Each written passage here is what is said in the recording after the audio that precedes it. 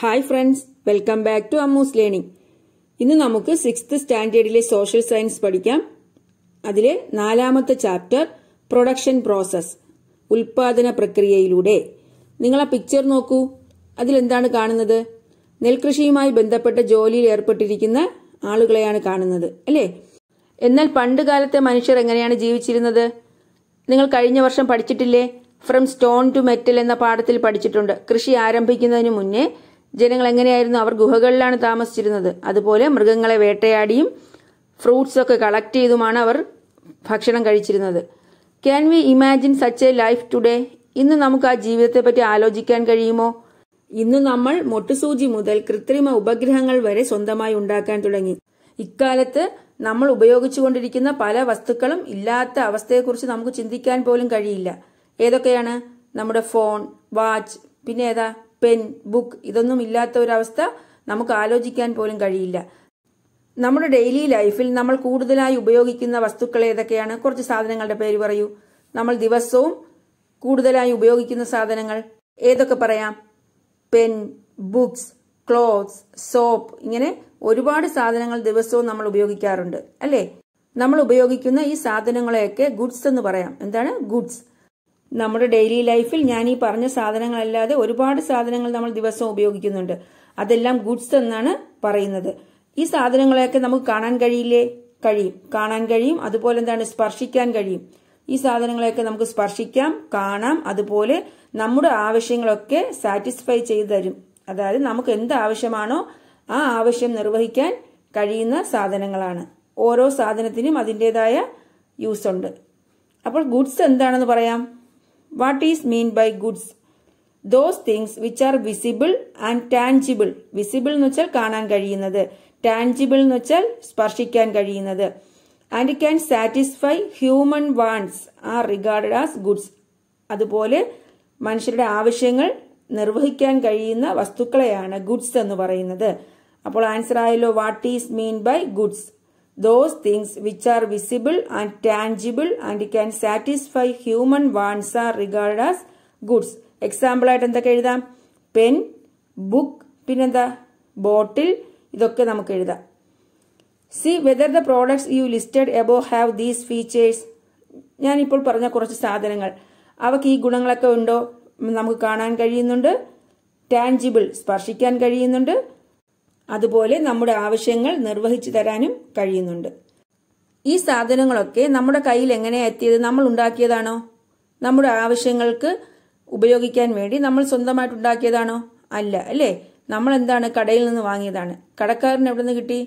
അത് പ്രൊഡ്യൂസ് ചെയ്യുന്ന ഫാക്ടറിയിൽ നിന്നാണ് കിട്ടിയത്. ഫാക്ടറിയിൽ എങ്ങനെയാ പ്രൊഡ്യൂസ് ചെയ്യുന്നത്?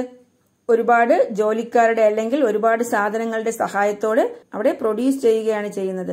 അപ്പോൾ നമ്മൾ ഉപയോഗിക്കുന്ന ഓരോ സാധനവും ഒരുപാട് കൈകളിലൂടെയാണ് നമ്മുടെ കയ്യിൽ എത്തിച്ചേരുന്നത്, അല്ലേ? We use the service of A large number of people for the production and distribution of the goods U listed. നമ്മൾ ലിസ്റ്റ് ചെയ്ത സാധനങ്ങളൊക്കെ പ്രൊഡ്യൂസ് ചെയ്യുന്നതിനും അതുപോലെ ഡിസ്ട്രിബ്യൂട്ട് ചെയ്യുന്നതിനും വിതരണം ചെയ്യുന്നതിനും ഒരുപാട് സർവീസ് ആവശ്യമാണ്. സർവീസ് എന്ന് വെച്ചാൽ എന്താ? സേവനം. ഒരുപാട് ആൾക്കാരുടെ സേവനം ആവശ്യമാണ്. What is mean by service? എന്താണ് സർവീസ്? എന്ത് പറയാം? Services are invisible and intangible but can be experienced. Service എന്ന് പറയുന്നത് നമുക്ക് വിസിബിൾ അല്ല, കാണാൻ സാധിക്കില്ല. അതുപോലെ ഇൻടാൻജിബിൾ ആണ്, സ്പർശിക്കാൻ കഴിയില്ല. ബട്ട് ക്യാൻ ബി എക്സ്പീരിയൻസ്ഡ്, നമുക്കത് അനുഭവിക്കാൻ മാത്രമേ കഴിയൂ. അതായത് അതൊരു സാധനമല്ല, നമുക്ക് കാണാനോ തൊട്ടു നോക്കാനോ അതൊരു സാധനമല്ല. നമ്മുടെ കൈ നമുക്ക് എന്താണോ ആഗ്രഹിക്കുന്നത് ആ കാര്യം നടപ്പിലാകുന്നു. അതാണ് എന്ത്? സർവീസ് എന്ന് പറയുന്നത്. ടീച്ചിങ് ഈസ് എ സർവീസ് ആണ്. എന്തുകൊണ്ട്? ടീച്ചിങ് എന്ന് പറയുമ്പോൾ ടീച്ചറിനെ നമുക്ക് കാണാം. ടീച്ചറിനെ അല്ല ഉദ്ദേശിക്കുന്നത്, ടീച്ചർ ചെയ്യുന്ന സർവീസ്, അധ്യാപനം. മനസ്സിലായോ? അതിനെയാണ് സർവീസ് എന്ന് പറയുന്നത്. അതിലൂടെ അറിവ് കിട്ടുന്നു, നമുക്ക് പല കാര്യങ്ങളും മനസ്സിലാകുന്നു. അപ്പൊ നമുക്ക് എക്സ്പീരിയൻസ് ചെയ്യാം. പക്ഷെ അതെന്താണ് ആ പ്രോസസ് എന്നുള്ളത് നമുക്ക് കാണാനോ സ്പർശിക്കാനോ കഴിയില്ല. അപ്പോൾ services are invisible and intangible.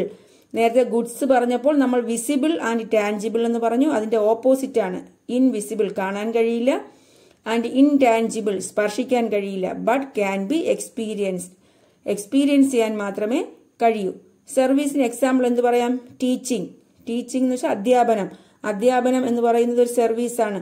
അതുപോലെ ബാങ്കിങ് സർവീസ് എന്താണ്? നമ്മുടെ ആവശ്യങ്ങൾ സാധിച്ചു തരികയാണ് ചെയ്യുന്നത്. അതൊരു സേവനമാണ്, നമ്മുടെ ആവശ്യങ്ങൾ സാധിച്ചു തരുന്നു.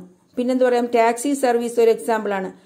ടാക്സിയിൽ നമുക്ക് പോകേണ്ട സ്ഥലത്ത് എത്തുന്നു, നമുക്കൊരു സ്ഥലത്ത് എത്തിച്ചേരുക എന്ന നമ്മുടെ ആവശ്യം അവിടെ നടന്നു, എക്സ്പീരിയൻസ്ഡ് ആയി. അപ്പോൾ എന്തൊക്കെ പറയാം എക്സാമ്പിൾ ആയിട്ട്? ടീച്ചിങ്, ബാങ്കിങ്, പിന്നെന്താ ടാക്സി സർവീസ്. അപ്പോൾ നമ്മൾ ഡെയിലി ലൈഫിൽ ഉപയോഗിക്കുന്ന ഗുഡ്സ് ആൻഡ് സർവീസ് എഴുതാൻ പറഞ്ഞാൽ നിങ്ങൾക്ക് ഒരുപാട് കാര്യങ്ങൾ എഴുതാം. ഗുഡ്സ് ആയിട്ട് എന്തൊക്കെ സാധനങ്ങളാണോ അതെല്ലാം എഴുതാം. ഞാനീ പറഞ്ഞതെല്ലാം നമുക്ക് എന്താണ്, ഫ്രൂട്ട്സ്, വെജിറ്റബിൾസ്, ഇതെല്ലാം ഗുഡ്സ് ആണ്. പിന്നെ സർവീസിൽ എന്തൊക്കെ എഴുതാം? നമ്മൾ ആരുടെയൊക്കെ സേവനങ്ങൾ നമ്മൾ ഉപയോഗപ്പെടുത്തുന്നു അതെല്ലാം എഴുതാം. ഞാൻ ഇപ്പൊ ടീച്ചിങ് എന്ന് പറഞ്ഞു, ടാക്സി സർവീസ് എന്ന് പറഞ്ഞു. വേറെ നമുക്ക് എന്ത് പറയാം? ഇന്റർനെറ്റ് വഴി നമുക്ക് പല കാര്യങ്ങളും നമ്മൾ അറിയുന്നുണ്ട്. അതുകൊണ്ട് തന്നെ ഇന്റർനെറ്റ് നമുക്ക് സർവീസിന്റെ കൂട്ടത്തിൽ എഴുതാം. അപ്പോൾ സർവീസ് എന്താണെന്ന് മനസ്സിലായല്ലോ.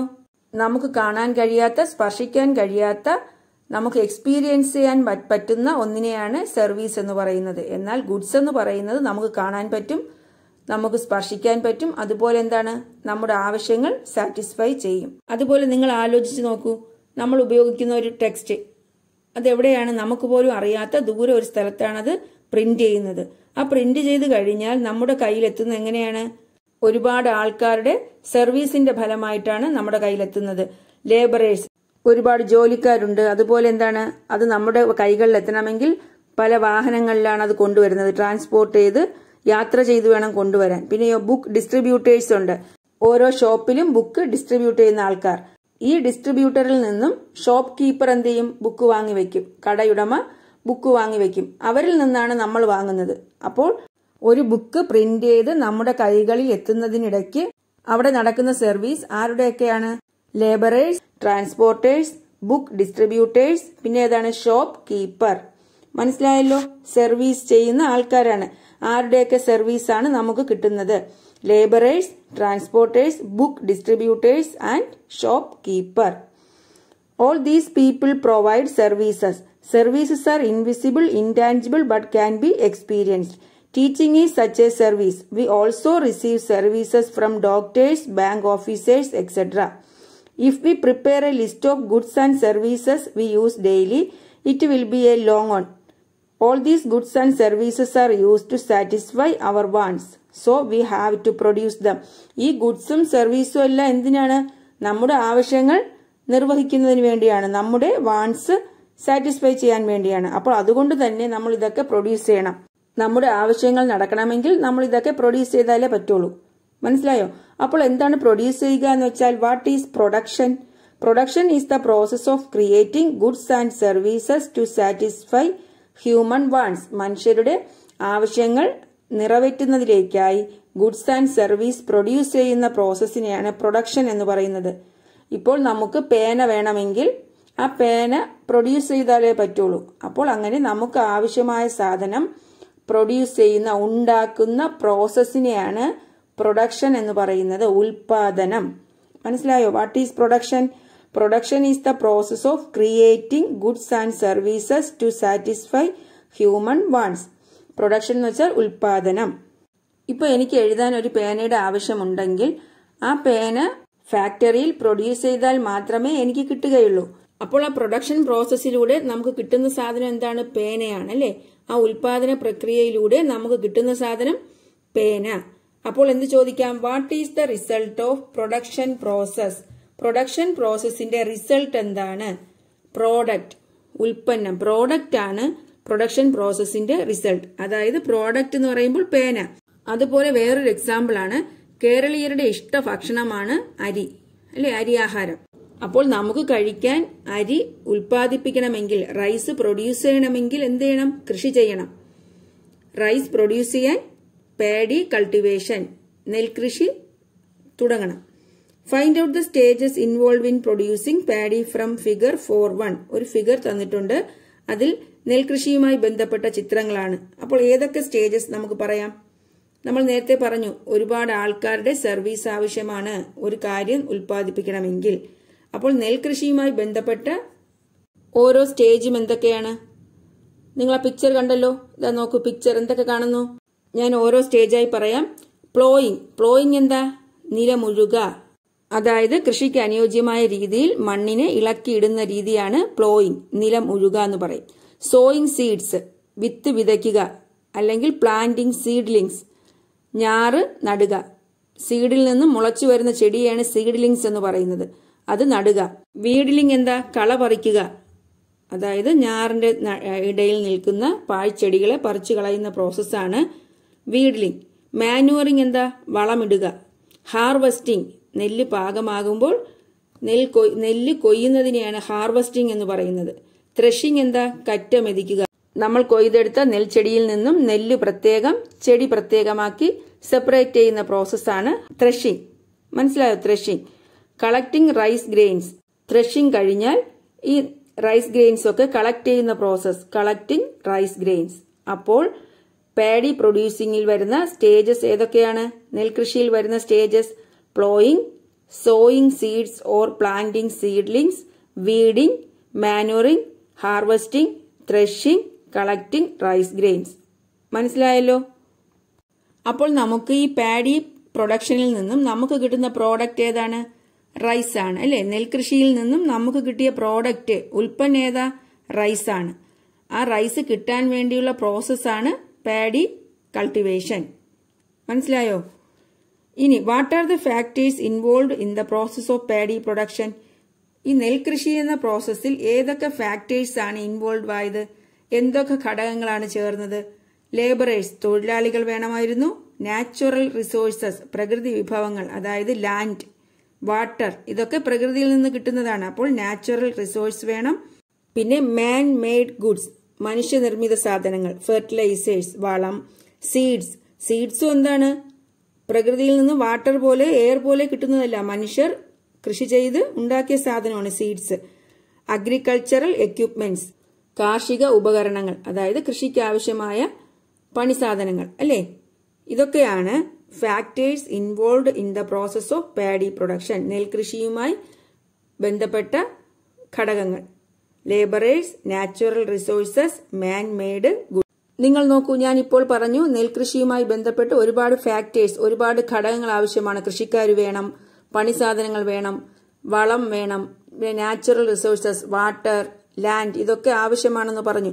അപ്പോൾ ഒരു പ്രൊഡക്ഷൻ പ്രോസസ്സിൽ ഒരുപാട് കാര്യങ്ങൾ ആവശ്യമുണ്ട്, അല്ലേ? അതിനെയാണ് ഫാക്ടേഴ്സ് ഓഫ് പ്രൊഡക്ഷൻ എന്ന് പറയുന്നത്. ഉൽപ്പാദിപ്പിക്കാൻ ആവശ്യമായ ഘടകങ്ങൾ, ഫാക്ടേഴ്സ് ഓഫ് പ്രൊഡക്ഷൻ. എന്ത് പറയാം? What is mean by factors of production? The factors involved in the production process are called factors of production. Production പ്രോസസ്സിൽ, ഉൽപാദന പ്രക്രിയയിൽ ഉൾപ്പെട്ടിട്ടുള്ള ഘടകങ്ങളെയാണ് ഫാക്ടേഴ്സ് ഓഫ് പ്രൊഡക്ഷൻ എന്ന് പറയുന്നത്. ഞാൻ നേരത്തെ പറഞ്ഞു കൃഷിക്കാർ, നാച്ചുറൽ റിസോഴ്സസ്, പിന്നെന്താ മാൻ മെയ്ഡ് ഫാക്ടേഴ്സ് ഒക്കെ. അപ്പോൾ ഇതാണ് ഫാക്ടേഴ്സ് ഓഫ് പ്രൊഡക്ഷൻ എന്ന് പറയുന്നത്. ഇനി നിങ്ങൾ ആ പിക്ചർ നോക്കൂ. ഷൂ ഫാക്ടറിയിലെ ഒരു പിക്ചറാണ് തന്നിരിക്കുന്നത്. Which are the factors involve in the production of shoes? ഷൂസിന്റെ പ്രൊഡക്ഷനിൽ ഉൾപ്പെട്ടിട്ടുള്ള ഘടകങ്ങൾ ഏതൊക്കെയാണ്? ഏതൊക്കെ ഫാക്ടേഴ്സ് ആണ് ഷൂ പ്രൊഡക്ഷനിൽ ഇൻവോൾവ് ആയിരിക്കുന്നത്? നമുക്കറിയാം, ഷൂ പ്രൊഡ്യൂസ് ചെയ്യണമെങ്കിൽ അത് ഉണ്ടാക്കാൻ ഒരു ബിൽഡിംഗ് വേണം. നമുക്കവിടെ നിർമ്മിക്കാനും തൊഴിലാളികൾക്ക് പണിയെടുക്കാനുമായി ഒരു ബിൽഡിംഗ് വേണം, അല്ലെ? ബിൽഡിംഗ്സ് വേണം. മെഷീനറി, അതിനാവശ്യമായ ഉപകരണങ്ങൾ വേണം. വർക്കേഴ്സ്, ജോലി ചെയ്യാൻ ആൾക്കാർ വേണം. ഇലക്ട്രിസിറ്റി, കറണ്ട് വേണം. എന്റർപ്രണർ എന്ന് വെച്ചാൽ എന്താണ്? എന്റർപ്രണർ എന്ന് വെച്ചാൽ അതിനെ മേൽനോട്ടമായിട്ടെല്ലാം ചെയ്ത് മുൻകൈയെടുത്ത് നടത്തുന്ന ആളിനെയാണ് എന്റർപ്രണർ എന്ന് പറയുന്നത്. പിന്നെ ഏത് വേണം? നാച്ചുറൽ റിസോഴ്സസും വേണം. നമുക്ക് എന്തെങ്കിലും ഒരു ജോലി ചെയ്യണമെങ്കിൽ നമുക്ക് എന്താണ്? നാച്ചുറൽ നിന്നുള്ള പ്രകൃതി വിഭവങ്ങളും ആവശ്യമാണ്. വാട്ടർ, എയർ, ലാൻഡ്, ഇതെല്ലാം എന്തിൽ വരും? നാച്ചുറൽ റിസോഴ്സസിൽ വരും. അപ്പോൾ ഷൂ പ്രൊഡക്ഷൻ ആവശ്യമായ ഫാക്ടേഴ്സ് ഏതൊക്കെയാണെന്ന് നോക്കിയല്ലോ. ഏതൊക്കെയാണ് factors involve in the production of shoes? ഏതൊക്കെ കാര്യങ്ങൾ ഒത്തുചേർന്നാൽ ഷൂ പ്രൊഡ്യൂസ് ചെയ്യാം? Buildings, machinery, workers, electricity, entrepreneur, പിന്നെ ഏതാ? Natural resources. ഇനി നമ്മൾ ഈ പറഞ്ഞ ഫാക്ടേഴ്സിനെ എല്ലാം കൂടി ഓരോ കാറ്റഗറിയിലായിട്ട് തിരിക്കാം. അതായത് ഓരോ ഹെഡിങ്ങിന്റെ അടിയിൽ എഴുതാം. ഫാക്ടേഴ്സ് ഓഫ് പ്രൊഡക്ഷനെ 4ആയിട്ട് തിരിക്കാം. മനസ്സിലായോ? Land, labour, capital, organisation. അതായത് നമ്മൾ എഴുതുമ്പോൾ നിരത്തി ഓരോ കാര്യങ്ങൾ എഴുതും. അതെല്ലാം ഈ 4 ഹെഡിങ്ങിന്റെ അടിയിലാണ് വരുന്നത്.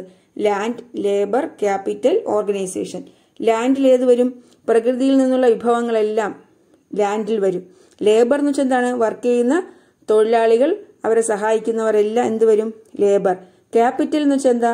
നമ്മൾ അതിനുവേണ്ടി മുടക്കുന്ന കാശ്. അതായത് ഒരു ബിസിനസ് ചെയ്യാൻ അല്ലെങ്കിൽ ഒരു സാധനം പ്രൊഡ്യൂസ് ചെയ്യാൻ എന്തൊക്കെ സാധനങ്ങൾ നമ്മൾ അതിലോട്ട് മുടക്കുന്നോ, പണമായിട്ടോ അല്ലെങ്കിൽ സാധനങ്ങളായിട്ട്, കമ്പ്യൂട്ടർ, ചെയർ, ടേബിൾ, ഇതൊക്കെ നമ്മൾ ഒരു ഓഫീസിലത്തേക്ക് വാങ്ങിക്കില്ലേ, അതെല്ലാം എന്താണ്? ക്യാപിറ്റലാണ്. നമ്മൾ അതിലോട്ട് മുടക്കുന്ന സാധനങ്ങളാണ് ക്യാപിറ്റൽ എന്ന് പറയുന്നത്. മണി മാത്രമല്ല.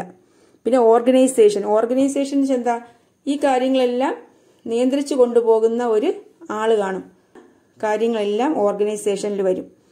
അപ്പോൾ നമ്മൾ പഠിച്ച ഫാക്ടേഴ്സ് ഓഫ് പ്രൊഡക്ഷൻ എല്ലാം 4 ഹെഡിങ്ങിൽ തരംതിരിക്കുക. Land, labour, capital and organisation. ഈ 4 കാര്യവും നമ്മൾ അടുത്ത ക്ലാസ്സിൽ പഠിക്കും. ഇപ്പോൾ പറഞ്ഞു നിർത്തിയതാണ്. Factors of production can be classified into 4: land, labour, capital, organisation. ഇവ ഓരോന്നും നമുക്കിനി അടുത്ത ക്ലാസ്സിൽ പഠിക്കാം. അപ്പോൾ എൻ്റെ ക്ലാസ് നിങ്ങൾക്ക് ഇഷ്ടപ്പെട്ടു എന്ന് വിചാരിക്കുന്നു. നിങ്ങൾക്ക് എൻ്റെ ക്ലാസ് ഇഷ്ടപ്പെട്ടാൽ നിങ്ങൾ എൻ്റെ ചാനൽ സബ്സ്ക്രൈബ് ചെയ്യുക, നിങ്ങളുടെ ഫ്രണ്ട്സിനൊക്കെ ഷെയർ ചെയ്യുക. Thanks for watching Ammu's learning.